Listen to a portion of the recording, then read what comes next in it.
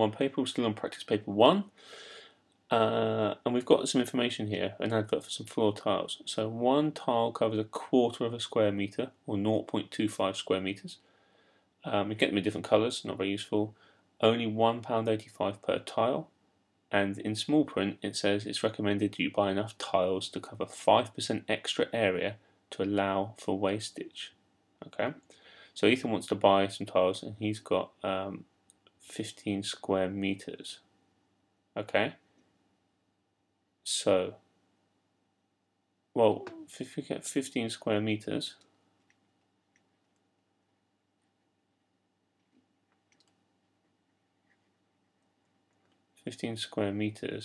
is going to mean that you're going to need 60 tiles, because I got that from doing 15 times 4 was 60. Now the reason I times it by 4, I want to cover 15 square meters, but each one tile only covers 1/4 of a square meter. So to cover every square meter, I need 4 tiles. So that means I need 4 lots of 15, which is 60. Okay. Now if I know I need 60 tiles, I need to get, before I price it up, I need 5% extra area. 5% extra area. So if I work out that, well, I know that 100% is 60 tiles. So I can work out what 50% is. That's going to be 30 tiles.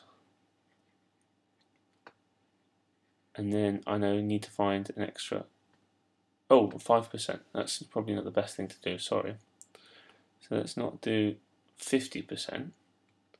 Let's find 10%. So that's 6 tiles. And then I want 5% extra area, don't I? So now instead of dividing by 10, which is what I did here, I need to just halve it. So half of 6 is 3 tiles. So half of 6 is 3 tiles. So I need an extra 3 tiles. So I need extra 3 tiles. Okay?